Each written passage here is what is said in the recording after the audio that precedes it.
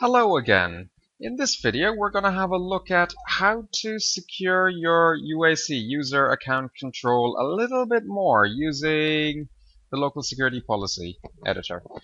Okay, so we go into Secpol.msc. Okay, click on that. That brings it up over here.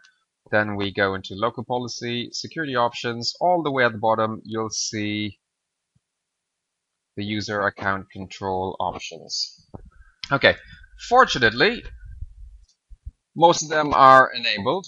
Okay, now if you really want to make it a little bit more secure, okay, you have over here user account control behavior of the elevation prompt for administrators in admin.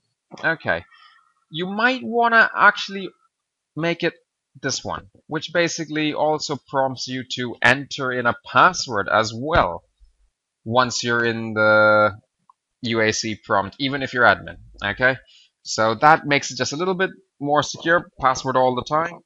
Okay, you might also want to go. This is ultra secure. Okay, but this is basically gonna cause you some problems if you're running other software that is not signed.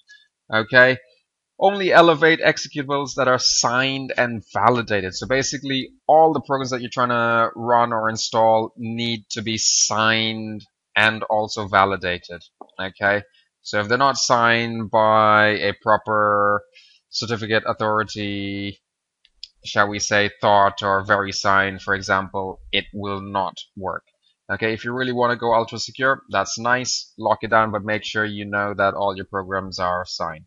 Okay, that's quite a nice one.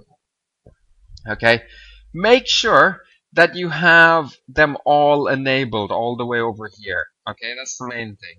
Okay, run all administrators in admin approval mode. That's quite nice. Okay, switch to the secure desktop when prompting for elevation. This is actually quite important. Okay, make sure that's enabled.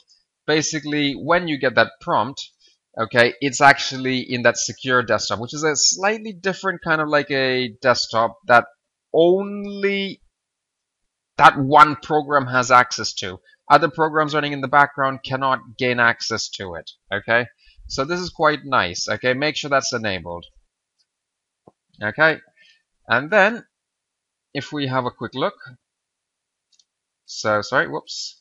For example, anything that requires the UAC, user account control, okay, click on that and see, it's asking for a password as well. So that's just made everything a little bit more secure. Hopefully this helps. Thank you for watching.